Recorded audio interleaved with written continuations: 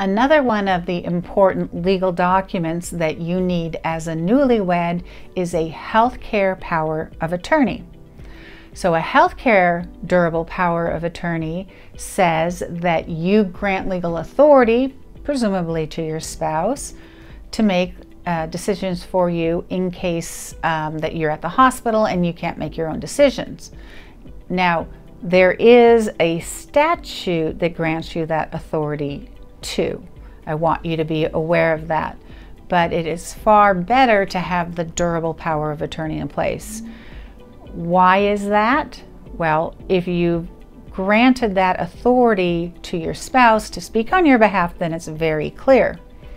Also, if you have that healthcare power of attorney in place, and if you worked with an estate planning and elder law attorney, it has within it a very important provision, and that is that you can designate who can speak on behalf of your minor children, not just yourself, but your kids. So let's say the family is in a car accident and both you and the other parent are hurt, as perhaps a child or children are hurt.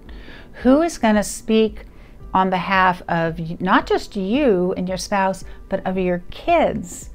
And if you have that healthcare power of attorney where you've said, hey, if that happens, I want this person to be directing my children's care, it is such a better situation for the medical treatment, the doctors to deal with, than if they're scrambling to try to figure out who is making decisions on behalf of these kids. And I'm not talking about emergency treatment. Emergency treatment obviously will be rendered, but I'm talking about thereafter.